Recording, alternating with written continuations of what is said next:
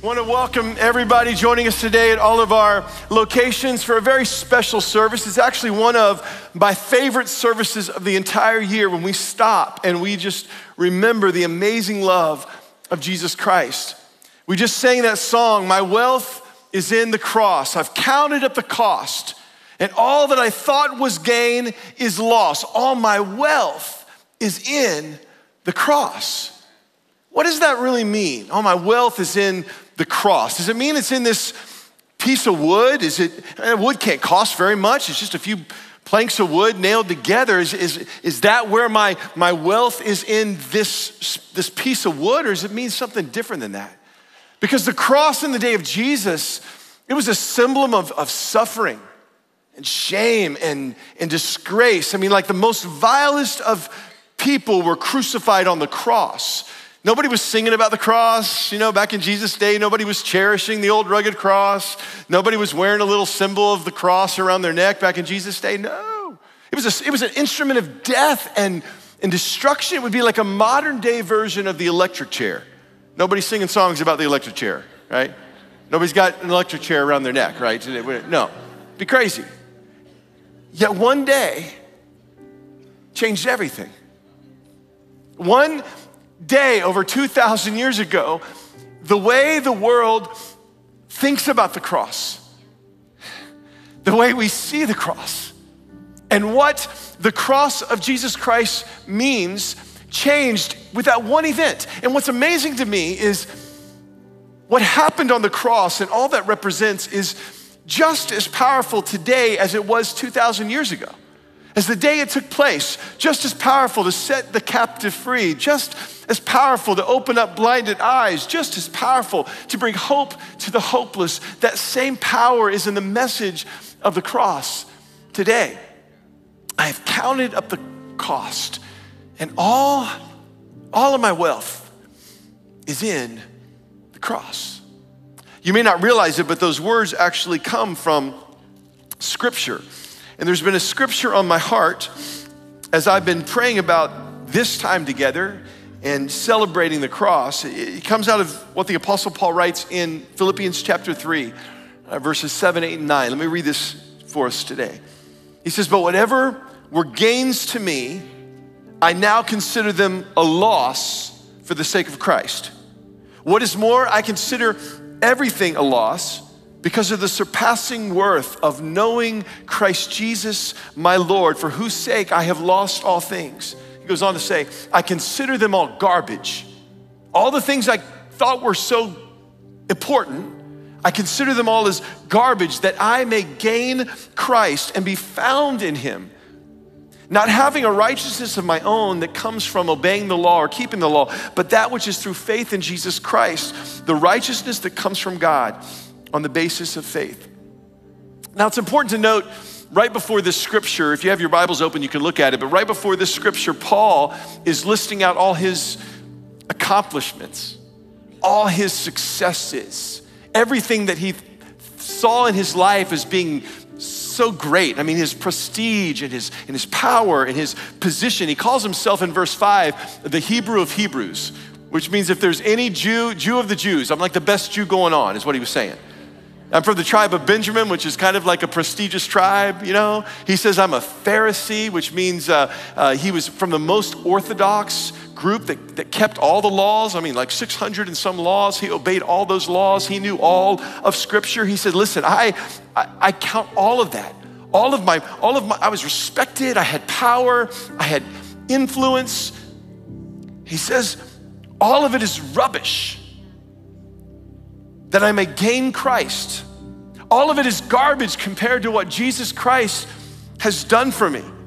That word garbage in the original language actually means dung, animal, what comes out the backside of an animal. That's what it means. Got the picture?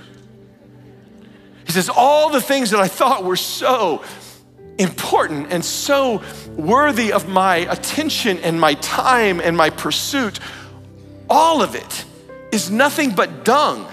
But I wouldn't even want to touch it, wouldn't even want to get near it. I don't want to focus on that.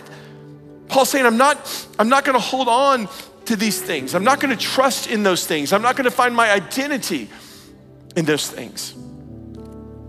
I wonder what it is that we find our identity in. I wonder what it is that we trust in, what we look to. I mean, some of these trophies of life that we get from accomplishments or successes that we proudly display in our lives. Things that we've done that we're proud of and excited about, and man, we find our identity in that. Could be like a diploma, names, accomplishments that hey, I succeeded in this area. This is who I am. I've got to hang it on my wall. I want you to see who I am and what I've done and what I've accomplished. I've got this on my desk. It tells you who I am, so just in case I forget, I can look down. I'm the CEO. I'm a big guy in charge. For many people, it's money, it's success. We find our identity and our security in the things of this world that try so hard to satisfy, but they can't really satisfy. These things, we go from accomplishment to accomplishment, from achievement to achievement, and somehow trying to impress ourselves or impress people around us. But I think down deep, we're looking for a little bit of satisfaction, a little bit of contentment. But in the words of the theologian Mick Jagger, I can't get no satisfaction. I tried and I tried and I tried and I tried. Too many people are trying and trying and trying and trying and trying to find their satisfaction and their contentment in the things of this world, but this is never gonna satisfy.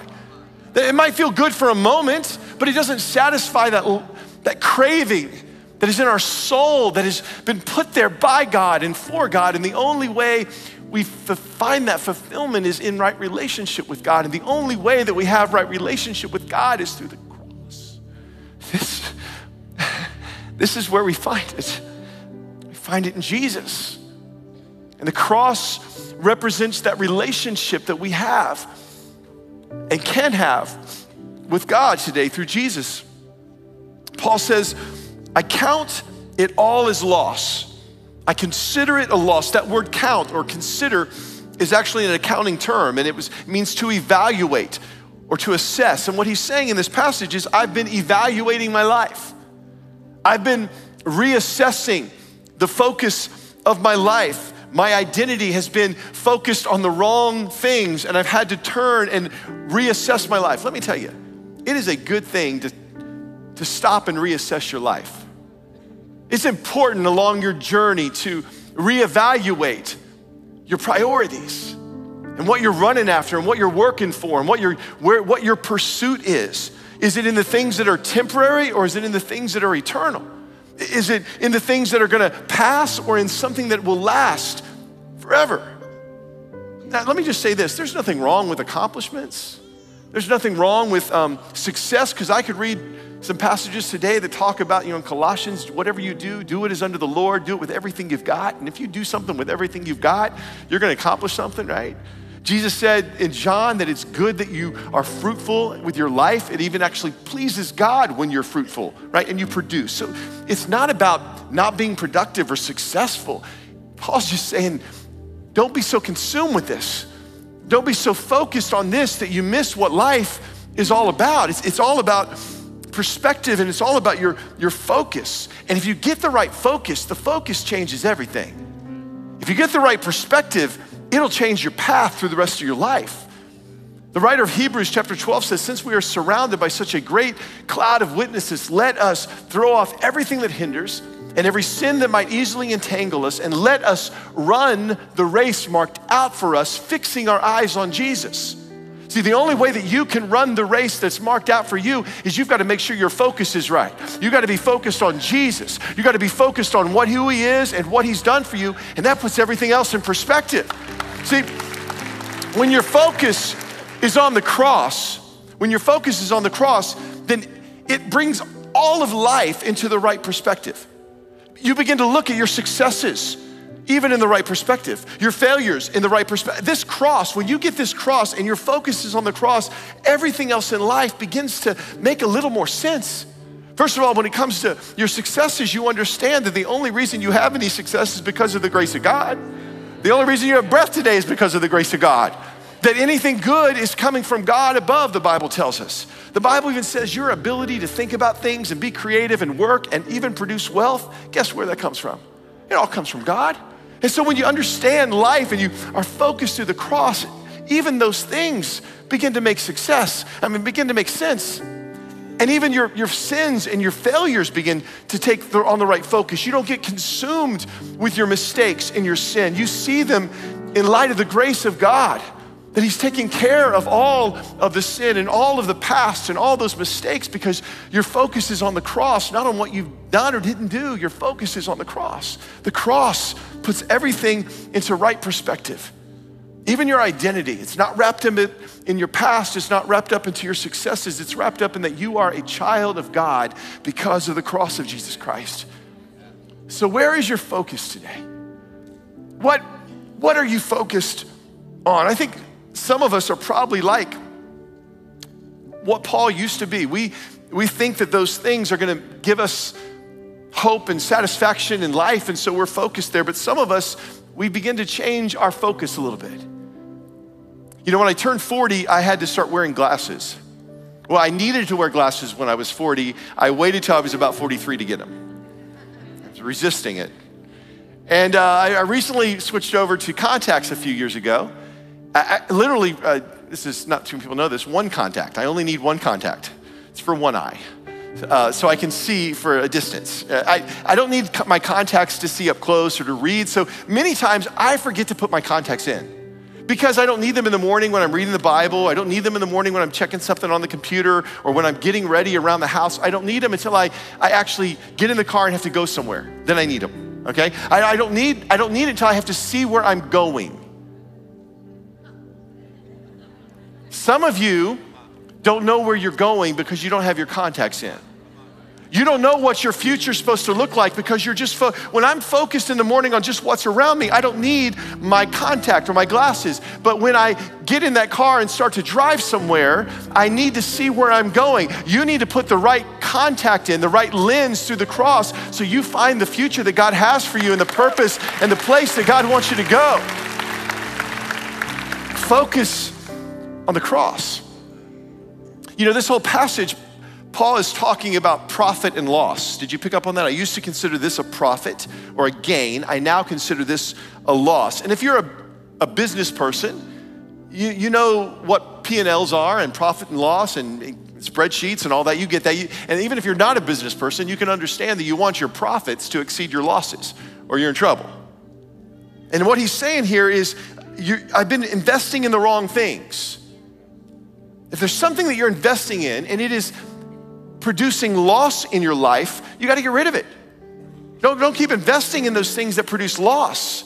Sell it, get rid of it, move on, right? Invest in something that's going to produce gain. It would be ridiculous to keep investing in the things that don't satisfy, that don't produce life in you, and begin instead to invest in the thing that brings life and brings gain. Jesus said in Mark chapter 8, he said, what would it profit a man if he gains the whole world but loses his soul? Again, there's gain and loss, gain and loss. He was saying that if you gain everything that the world says is so valuable and so important and significant, but you lose your soul, you're in trouble. Because you're gonna live with your soul a whole lot longer than you're gonna live with that car or live with that job or live with that success or live with that accomplishment. Your soul is gonna carry with you into eternity. And Jesus says, don't focus on the wrong things. Keep your focus right. Focus your life, center your life on the cross. And when this is centered right, everything else in your life will begin to make sense. Paul goes on in verse 10 of Philippians, he says, I want to know Christ and experience the mighty power that raised him from the dead. I read that again this week and I went, I want to know Christ. Wait a minute, Paul, don't you know Christ? I mean, you're saying, I want to know Christ, but you already met him on the road to Damascus that day when the risen Lord came to you and revealed himself to you. You already know him because you've been walking with him and you've been in relationship with him and you've been preaching the good. Why would you say, I want to know Christ? What he's saying there is, I want to know him. I want to know him more.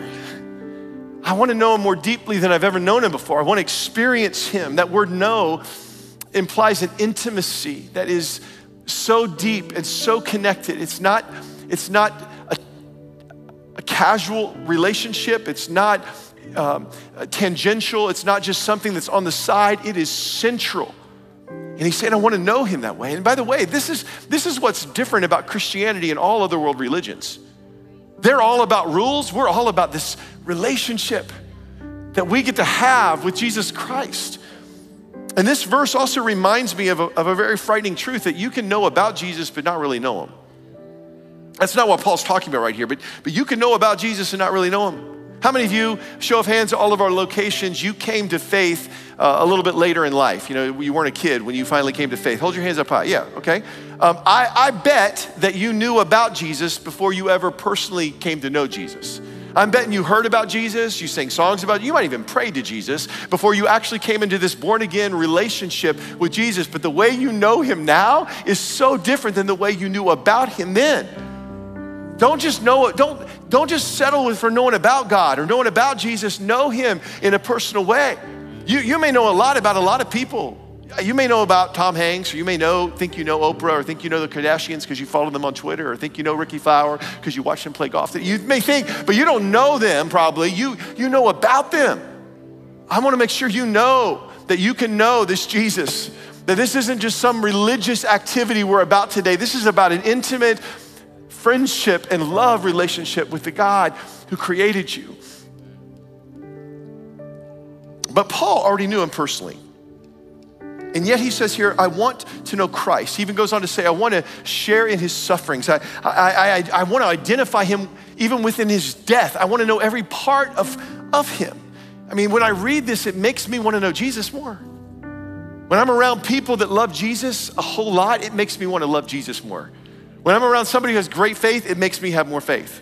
When I'm around somebody who loves ice cream, it makes me want to eat ice cream, okay? It matters who you hang with, I'm just telling you.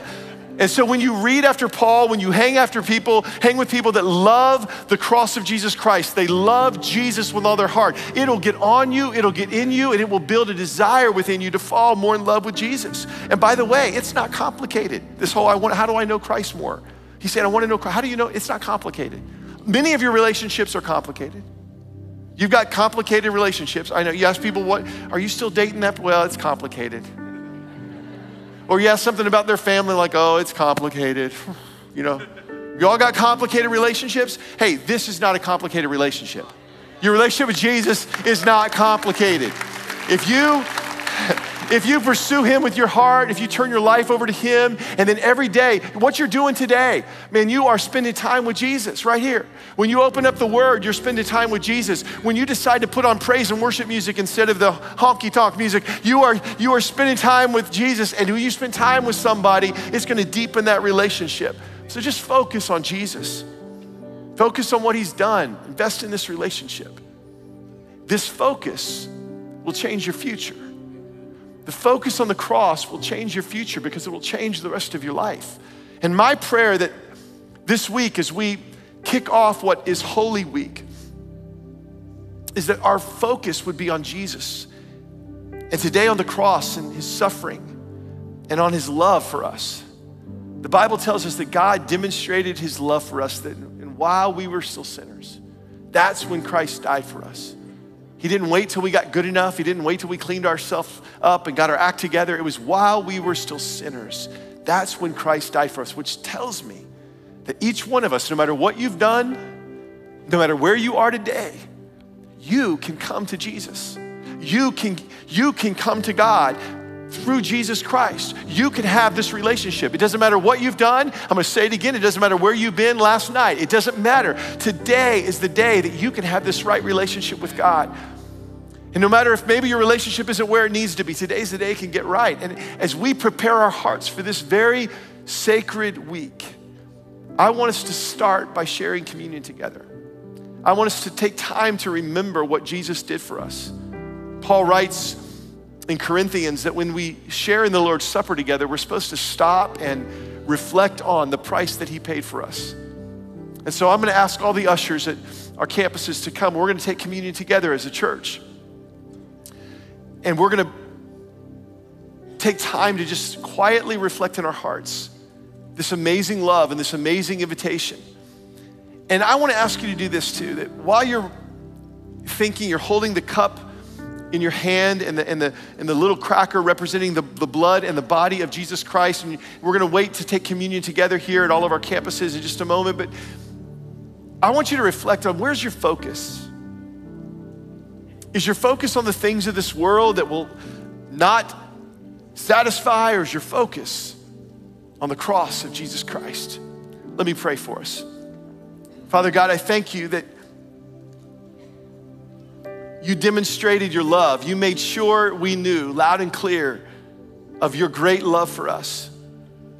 And today, as we begin Holy Week, this week where we pause and remember the death and crucifixion of Jesus Christ, and then we celebrate the resurrection over hell and the grave, Father, we stop and we thank you because we know it's all because of love. Jesus, it's all because of your love for us that you came and gave yourself for us. And we love you and we worship you. In Jesus' name we pray, amen.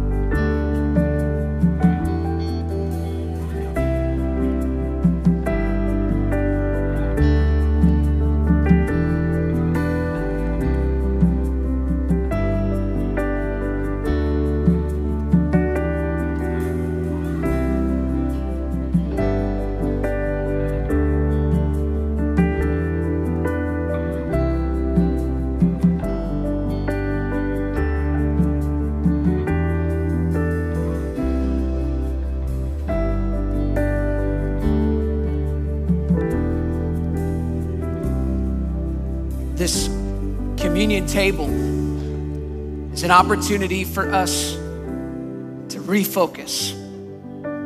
As Pastor Todd had already mentioned, to examine our lives and to realize that Christ is the only one who can satisfy.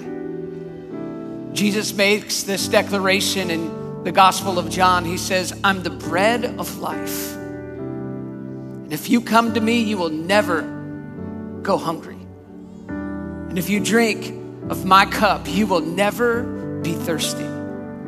So communion, it refocuses us and it reminds us that only Christ can satisfy.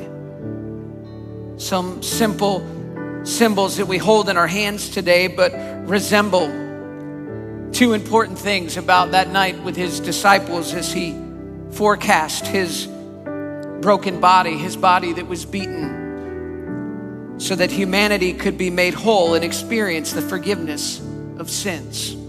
Let's eat the bread together. At that same meal, he lifted up a cup of drink and he said, "This cup represents a new covenant of my blood that'll be shed once and for all." This blood, symbolic of the sacrifice that was going to be made once and final through the death of Christ, that in his death we might experience life that is truly life.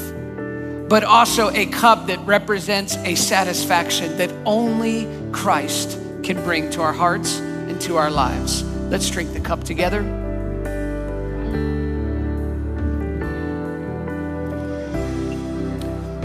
I want to invite you to stand as we pray over these elements today with a sense of gratitude and thanksgiving in our heart because of the satisfaction and the life that we experience in Jesus Christ.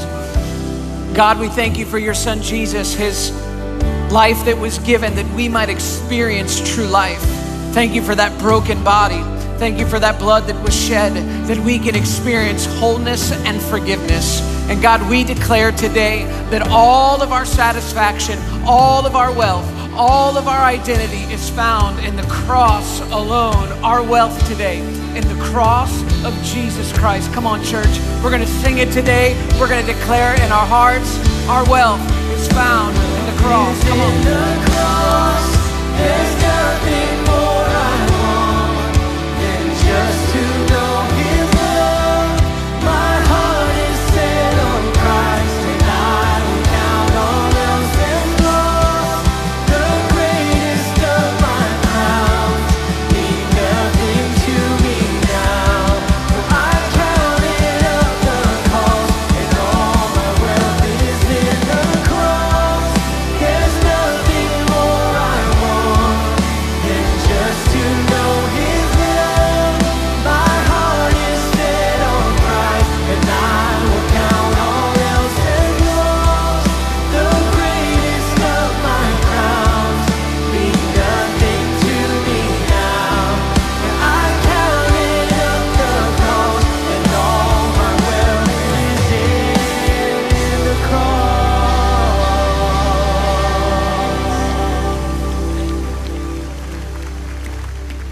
And I want to invite you to grab a seat. This is a special time in our service today as we prepare to respond to the message that we just heard. When you came in, you received a black card and a pencil. If you didn't get one of these on your way in, our ushers are prepared to make sure that you receive one. You can just raise your hand and they'll be quick to get you your card and your pencil. But before you begin to write anything on these cards, I just want to speak a little bit about what this cross represents for us. You know, we've been talking about it now for quite some time, that this cross equals love. And we know, as Pastor Todd has already shared, that there's a time in history when the cross was looked upon as a symbol of death and hatred. But as followers of Christ, this cross means life and love for us. The greatest display of love was demonstrated on this cross for us. Jesus, after being betrayed, was taken and he was beaten. They say that the whip that Jesus was beaten with had sharp objects tied on the end of it like glass and bones of animals. And as Jesus was chained to a pole, they began to whip and beat his body and torture him.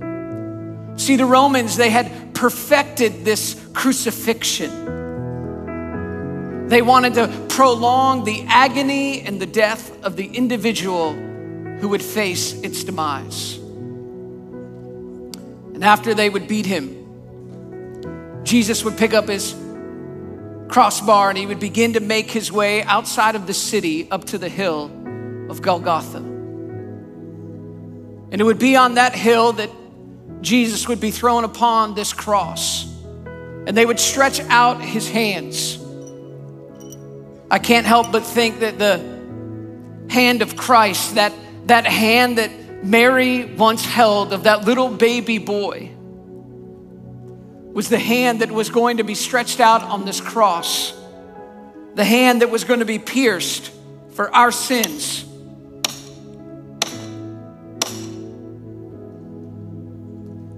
Scholars believe that maybe the Romans at this time, they would use a rope to tie onto the other arm of Jesus and to extend it across the the crossbar, pulling it out of socket. The other hand of Jesus. I think about that image of Peter on the Sea of He's looking at Jesus, but all of a sudden the winds and the waves, they distract him and he takes his eyes off of Jesus, but Jesus reaches out his hand to Peter.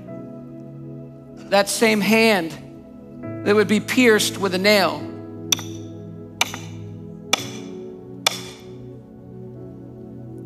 Then they took his feet, the same feet that walked that Galilean seashore, that delivered a message that was like no other message. A message about a kingdom. See, his followers, they wanted an empire. They wanted some different kind of rule or reign, but Jesus, he walked those hills with a different message. A message of love, a message of forgiveness, a message of relationship, not a message of religion or tradition. And scriptures say that Jesus there on this cross paid the ultimate price for our lives. This cross, it equals love. This cross reminds us of the forgiveness that we can experience in Christ. And this cross means that we can have relationship with God. See, Jesus, he had to make his way through the cross so that we could get to God. Jesus declared that I am the way, the truth, and the life, and no one should come to the Father except through me. He had to face the cross so that we could experience a relationship like no other relationship. And so on that card that you were given when you came in, there's a couple different things that you can write on these cards today. Maybe there's a sin in your life that has been keeping you held captive. You cannot seem to overcome that sin and experience the freedom that Christ has for you. I want to encourage you to write that sin on this card. And when you come and you symbolically nail this card to the cross today, that it would be a day of freedom for you, trusting that the power of Christ would allow you to experience that freedom. Or maybe today it's not a confession on your card, but it's a celebration. It's something that you are thankful for. Maybe God moved in your heart and life this year like never before, and you just want to express your immense gratitude to God. You can write that on that card today and come and say, Jesus, I'm thankful for the work that you're doing in my heart and in my life. Or maybe it's not a sin and it's not something that's to be celebrated. Maybe there's just a burden that you are carrying in your life. Jesus said, come to me, all who are weary and heavy laden, and I will give you rest. You could write that burden on the card. Or maybe you're a parent in this place, and there's a child who's not walking with the Lord. You want to write their name on that card and say, God, I surrender my child to you. Or maybe it's a spouse that is away from the Lord, or a coworker, or a friend, and someone that you want to symbolically surrender today in faith to the cross. Or just maybe today, this is really new for you and you don't have a relationship with God yet.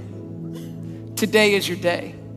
And you can write your very own name on this card and surrender your life to Jesus Christ in relationship with him. I want to pray for you as you begin to write on these cards, and then you're going to step out of your seats. There's arrows on the floor. The two side wings are for exits.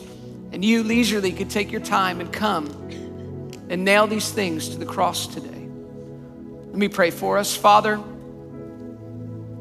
we know that this moment in our service is not simply to stir our emotions, but to be reminded of the sacrifice that Jesus made on our behalf, that he was pierced for our forgiveness, that he paid the penalty of our sin and our shame and our guilt, so that we could have right relationship with you. God, for every issue that is nailed to this cross today, I pray that it would serve as a milestone in our hearts and lives. In Jesus' name I pray, amen.